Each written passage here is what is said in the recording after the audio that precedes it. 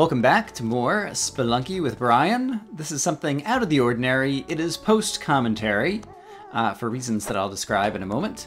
But basically, I had a really good run. I had a run that was far superior, got a whole lot farther than I ever have in the game, and so I wanted to share it with you guys.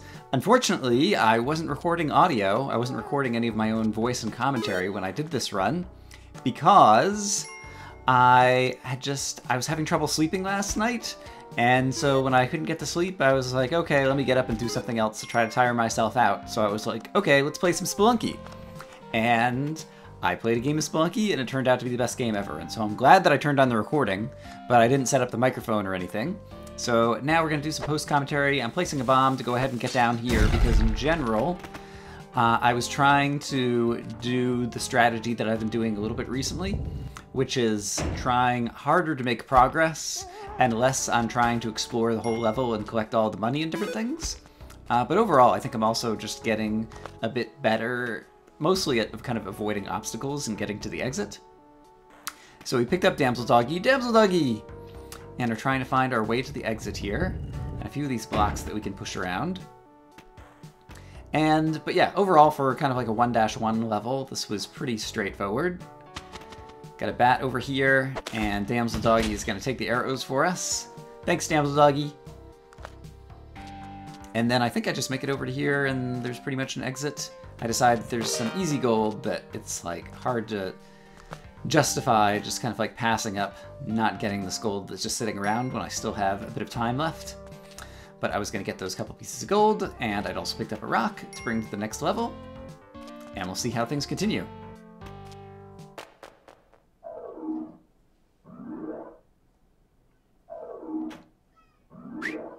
Alright, 1-2, I hear snakes. That means there's going to be a snake pit. And someone has recently hinted that there's kind of like loot in the bottom of the snake pit that I'm not sure that I have figured out. But this is one of the rare times where I've gotten an item shop on the second level. And one of the items that I could purchase was the mattock, and I had exactly the amount that I needed. And the mattock is pretty useful. So I decided I was going to go ahead and spend all my money to buy that. I've still got 5 hearts because I haven't taken damage. I saw the crazy shopkeeper guy over there, but they are super dangerous. And I decided I wanted to try to use the key and use the mattock because it seems like the Eye of Ujat in combination with the mattock would be pretty useful, because you can see where things are hiding inside the walls, and you have a tool that allows you to break the walls. So I was going to try to advance with both of these things. There's the snake pit over there. And so I was thinking to myself, okay, I can get over there, and it's probably the case that the locked chest that I would need to use the key on is going to be somewhere over in this region. So I went ahead and dug myself over here, but then decided that I would just use the key as a projectile, which worked with great success.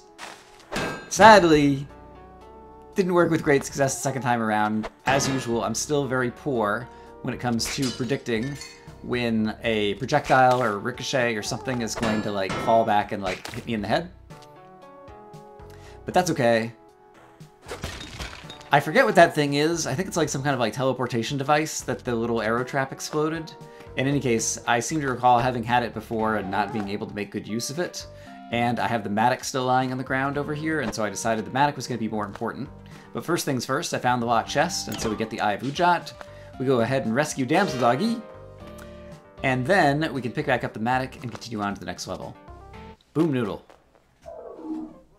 I should mention also that this past weekend I was watching some more NFL football preseason, as I enjoy doing.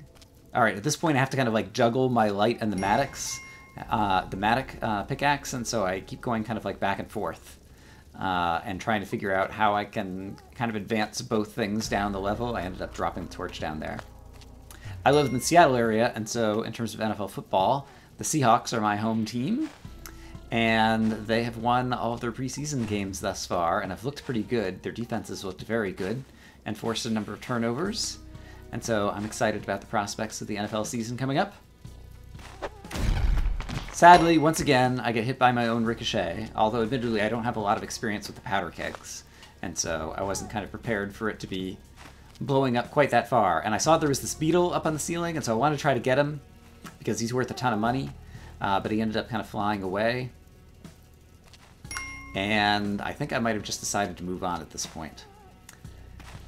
So it's still trying to advance both the torchlight and the Matic Pickaxe downwards. And you can see there's a little altar over on the right where you could sacrifice some kind of being. And I use my whip there somewhat cleverly, remembering that you can actually whip all the different items and they react, to kind of push some things down. And it looked like that there was a blue gem inside that rock, and so I went ahead and broke it open with the pick. And, right, I was trying to make sure that I wasn't going to die to the snake who was spitting venom. But I found the exit, and since it was a dark level, I was like, let's just get out of here with my life and keep going. Alright, so we're already to 1-4, and I still have 4 hearts, so that's pretty good. Not doing all that well in terms of bombs and ropes, but we're surviving. As usual, I have trouble getting on and off ladders. I was really worried about jumping too high and getting hit by the arrow trap. And now I had to make sure that the snake wasn't going to spit venom at me as I tried to walk across. And I had an arrow trap that I needed to consider. And another. But we can disable them by just throwing random objects down in front of their path. Yet another one of those venomous snakes. I see Damsel Doggy down there, and I'm trying to figure out how like all the different areas connect. And I finally decide, okay, I'm just going to dig my way down. I'm not sure how many uses the Matic Pickaxe has, but I was willing to spend a few in order to get Damsel Doggy because I know that so far I'm having a decent run, and one of the best ways to continue having a decent run is to continue to get more hearts. And there was a bit of money down here as well. Now I have a bunch of things that I need to like shuttle down in a different direction. And so Damsel Doggy goes first. Let's go ahead and throw him. Oh, he took the venom for us, and then he takes out the snake. And then I can run back down and pick up the pickaxe as well. And I think Damsel Doggy will have gotten back up and walked off the ledge. Yeah, so I'm not even sure where he is. Oh yeah, there he is. He's down there. And so he's already set off the arrow trap that was over there. So thank you once again, Damsel Doggy. There's one of the big spiders down here, and that always makes me nervous.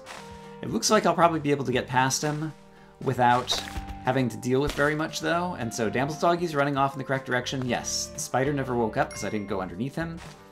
And so once again, I'm very happy with this outcome. We're going to get Damsel Doggy to the exit. We're going to keep continuing on with the pick.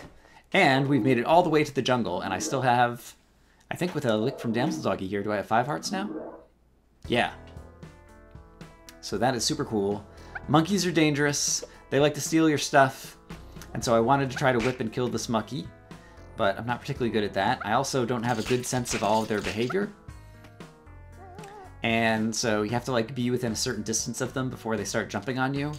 And yeah, it's hard to kind of jump on their heads. Unfortunately, he was just stealing gold out of my pocket rather than bombs. But eventually we managed to deal with the monkey. I see one of these spike pits that I'm not good at. And so I was deciding, do I want to go that way, or do I want to make my own way? Well, I've got the Matic, so why don't I make my own way? So I head down here, and almost managed to successfully kill the bat without taking any damage. Go ahead and use the pick in order to deal with that. I've come across this trap before, and it's pretty easy, especially if there's nothing harmful to fall in, and so might as well go ahead and try to get the idol as well, although at this point now I have 3 different items I'm trying to shuttle around. I decided I didn't want to head down towards all of that mess with the monkeys and the spikes. So instead, we will head this way. We'll let Damsel Doggy do some walking on his own. I didn't look down to be completely sure that he was going to be safe, but he ended up being safe, so that was good. And so now, once again, I just got too many objects. And then the Ujat eye blinked there just a moment ago, and I noticed it, but I'm not sure what it means. And I think it might be related to something that's going to happen a little bit later on. But in any case, I just continued on. The Ujat eye stopped blinking. I took some stupid skeleton damage there, but I also rescued a damsel at pretty much the same moment. And so I'm going to get that heart right back, and so we'll be back up to 4 hearts. And I managed to shuttle all of these items all the way down to the bottom. And so I decided, all right, I'm happy with that. Let's just continue on. We're going to go to the second level of the jungle. And so we do. And so at this point, I'm doing pretty well. Like, this is definitely one of my better runs already. I see some objects here and a box. It's just the parachute, but the parachute, that's nothing to sneeze at. And it actually looks like it might be useful right here. Because at this point, I'm trying, once again, just to advance to exits. So I'm like, let's just take advantage of the parachute. And I might be able to get, like, all the way down to the next exit by utilizing the parachute. And so that's exactly what I'm doing here. Basically trying to see how far down towards the exit I can get. I don't know exactly where it is, so I'm just trying to guess about left and right. But we've gotten down to the bottom of the level. And so now if I can just find the exit, and I see it, it's right over there. So I'm like, yeah, let's just keep moving. Staying alive, I am staying alive. Alright, I see Damsel Doggy, I see a bunch of monkeys. There's a whole lot going on over here. Let's see if we can blow up some of these guys. Oops, well he's gonna blow up. Let's get the monkey off of me. Kapow! That was exactly what I wanted to happen. It was mostly luck, but I was hoping I'd be able to blow up a monkey. Alright, he just stole some of my ropes. All 3 of my ropes would have just landed out on the side now. And so fortunately I managed to kill the monkey. I managed to get the ropes back. And I still have the mattock. And I think I could still jump over there and get over to where Damsel Doggy is. Yeah, because if I jump back to the right, then I could jump back to the left. And so I was just trying to like reason through everything that I'm doing over here. And I decided I did want to go after Damsel Doggy. So I go ahead and toss the mattock down so that I can pick up Damsel Doggy. Get a little money. Once again, I'm going to avoid the crazy shopkeeper because I've got a good run going and I don't want to kind of like spoil it and lose it. There's the mattock pickaxe. I can pick that back up pretty easily. Let's go ahead and try to get Damsel Doggy towards the exit. Kind of like learn and understand where the exit is. Alright, Damsel Doggy's underwater, but that's okay. It seems like there's no such thing as running out of air bubbles or something in this game, as far as I can tell so far. Alright, the frogs. They jump pretty high and pretty far, so they always make me a little nervous. We can grab Damsel Doggy later. Let's see if we can find our way to where the exit is. And at the same time, I was going to go ahead and do some damage to a caveman. But now I'm bringing Damsel Doggy more towards the exit. And, ooh, there's a frog. Alright, I would like to get the mattock back, but then I see that there's a tiki trap in the way, and I'm unsure if I can actually make that jump. And I'm like, you know what, I'm just going to preserve my good run that I've got going. I'm going to leave the mattock behind, because I've also used it a bunch, and I'm not sure. I think it runs out of durability at some point, and it just like breaks or goes away. So, I'm continuing on, this time without any items. There's a caveman, but I can just knock him into the tiki trap. And this is another level that seems to be kind of like heading downwards very quickly. Which mostly seems good, because at this point I'm having such a good run, I'm just trying to advance, advance, advance. So I carefully avoid the tiki trap over here. And then get all the frogs to jump away. Apparently that orange frog, who was filled with swamp gas, got hit by a tiki trap and exploded or something. In any case, I saw the exit right down here, and so I'm going to jump down here, and then, yeah, if I time it right, we can head to the exit, and did I make it all the way through the jungle? I did! And so, here's Tunnel Man! The deep pits fly in my way, can you give me 2 ropes? I've only got 3 ropes, but at the same time, Tunnel Man is really useful if you want to learn about a new area, so you can just start in that area. So if we help Tunnel Man out a few times, we can start in the ice caves. Alright, I've only been here once or twice. But I see an item shop. Climbing gloves are awesome, so of course I'm going to get them. Spring shoes, also awesome, so of course I'm going to get them. Ropes, I was just about out, so of course I'm going to get them. Alright, we've got an elephant who's shooting, like, freezing ice beams. Or a woolly mammoth or something. We've got some icy areas. We've got something that just exploded off camera or something. I've only been to the ice caves very briefly before, and so I'm seeing a whole bunch of things here that I've never seen before. But I have seen money before, and treasure boxes, and so I know what to do with them.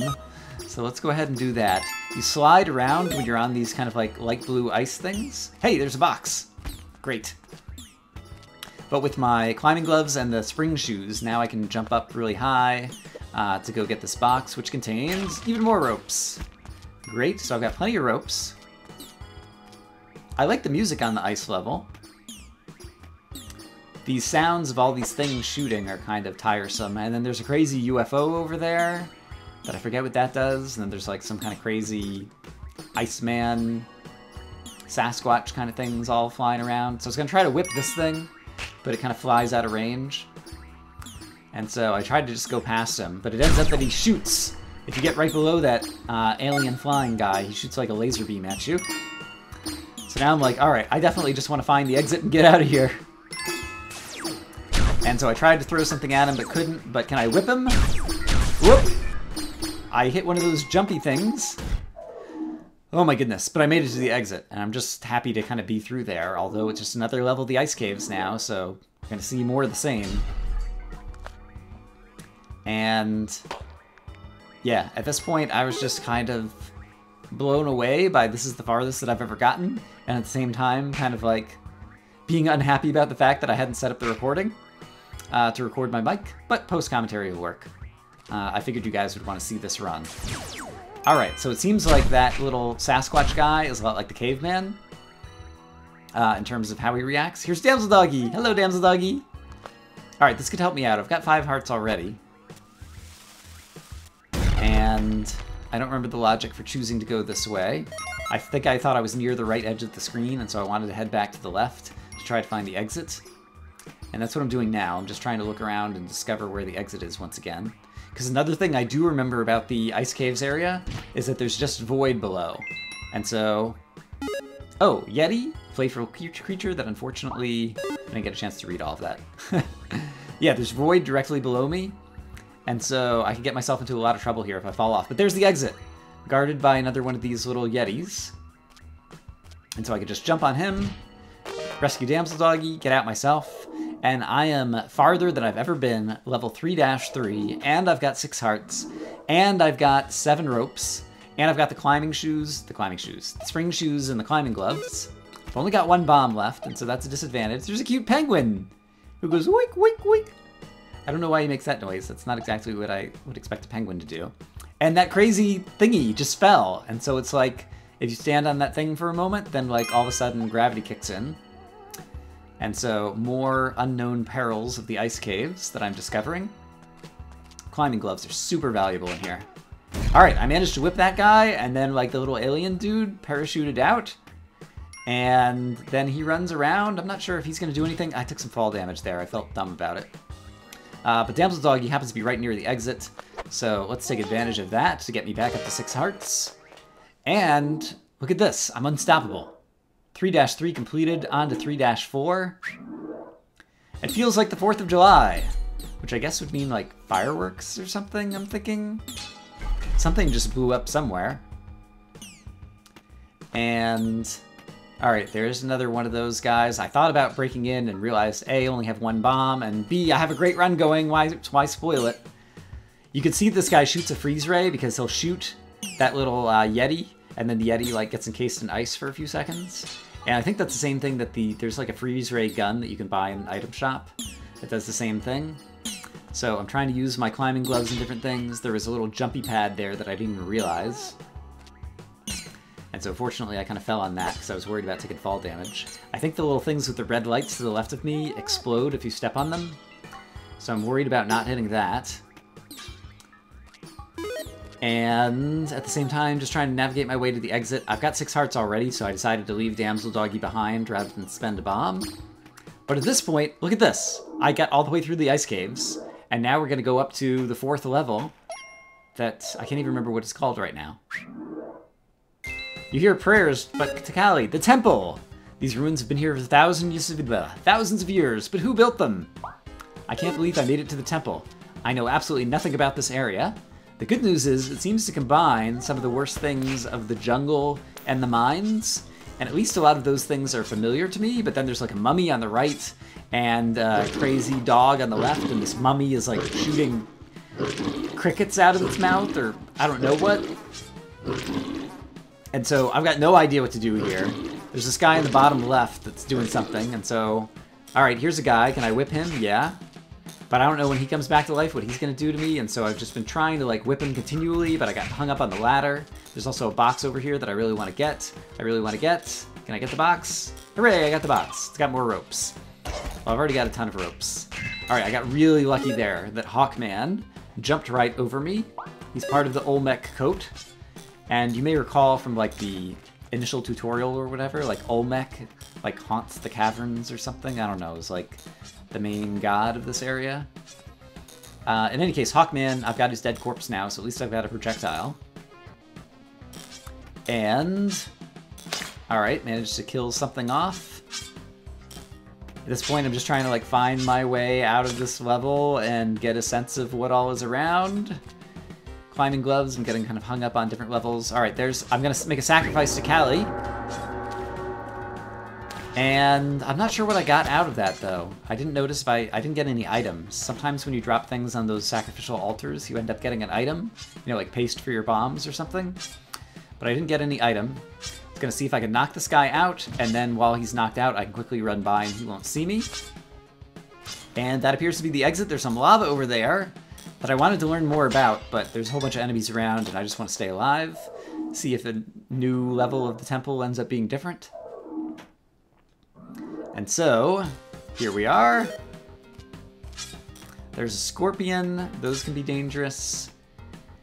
And there's something else here that could be dangerous that I don't know anything about yet, but I'm about to. Tab! Crush Trap. Heavy stone block is imbued with the spirit of killing me, apparently. So I didn't react fast enough. I presume I might have been able to jump off of it, but I just never encountered one of those before. But that was an awesome run. Hope you guys enjoyed it. See you guys again soon.